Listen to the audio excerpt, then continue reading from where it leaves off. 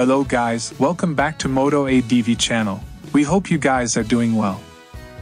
Today we're gonna show 2024 Kawasaki Ninja E1 and Kawasaki ZE1 first look review, and explain the details of the bike. We hope you guys enjoy it. Please don't forget to subscribe for more videos. Thanks for watching.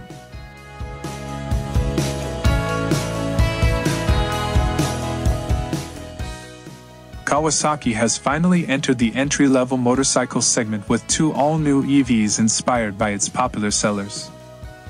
As electric motorcycles gain more traction, it's only fair mainstream bike makers launch an attack on what is an otherwise startup-dominated industry. The first of the big names from Japan to do so is our very own Team Green, Kawasaki. The company has taken the wraps off its first full-sized electric motorcycles called the Ninja E1 and ZE1 for 2024.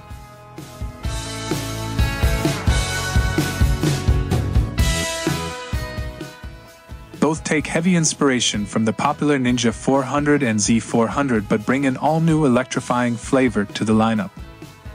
To jog your memory, we had already shed light on the key parameters of the duo in August via certification documents, all of which are now official.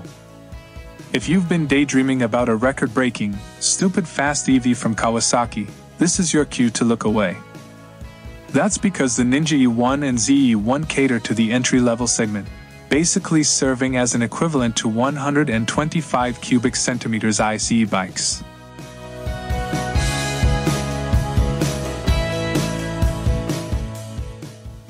Both hide and air-cooled, interior permanent magnet synchronous motor that promises a maximum output of 12 horsepower, 9 kilowatts. Continuous output is 6 kilowatts and 29 pound-feet.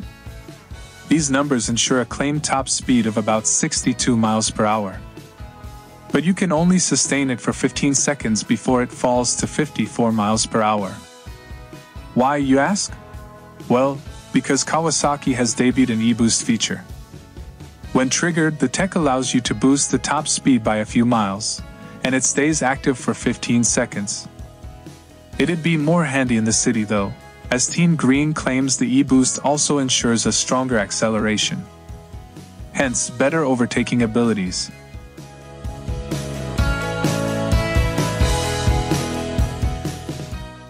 No acceleration figures are present, however. If you've been daydreaming about a record-breaking, stupid fast EV from Kawasaki, this is your cue to look away. That's because the Ninja E1 and ZE1 cater to the entry-level segment, basically serving as an equivalent to 125cc ICE bikes. Both hide and air-cooled, interior permanent magnet synchronous motor that promises a maximum output of 12 horsepower 9 kilowatts.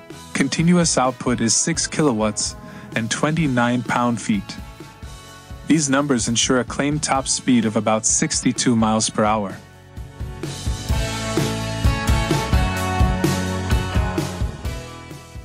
But you can only sustain it for 15 seconds before it falls to 54 miles per hour. Why, you ask? Well, because Kawasaki has debuted an e-boost feature.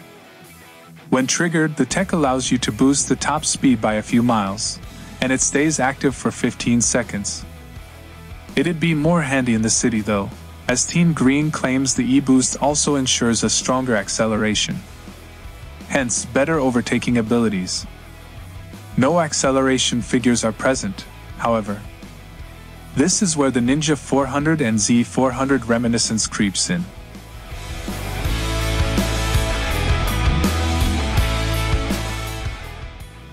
Kawasaki has built its electric motorcycles around a steel trellis chassis identical to the ICE's. Same goes for the non-adjustable 41mm telescopic forks and monoshock, partnered with 17-inch wheels. The hoops were a 290mm disc up front and a 220mm unit out back, both bit by 2-pot calipers. Before you question the smaller front brake, you should know the Ninja and ZE1 weigh 308 and 297 pounds, respectively. That's over 60 pounds less than their ICE counterparts.